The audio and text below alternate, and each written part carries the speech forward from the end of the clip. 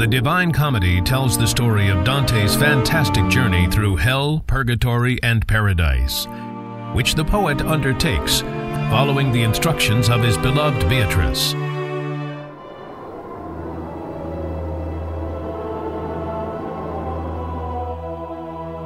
The poem was composed in the early 1300s and took 15 years to complete. Dante Alighieri was born in Florence in 1265 to a family of nobles fallen on hard times.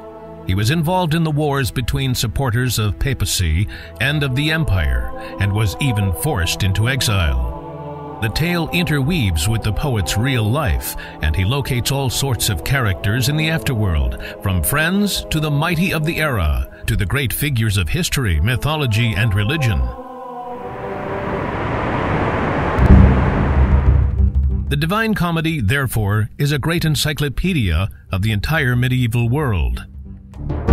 The poem comprises 3 canticles, each of 33 cantos, plus a prologue of another canto in length. Dante attributes the punishment of hell and purgatory in accordance with the rule of the contrapasso, in which each punishment reflects the sin committed. Damned spirits in hell are confined to circles that lie deeper and deeper as the sins become more serious. The souls in purgatory expiate their sins in terraces arranged around the mountainside. In paradise, the blessed are found in relation to the merits they acquired on earth. The Divine Comedy is a symbolic journey described with precision.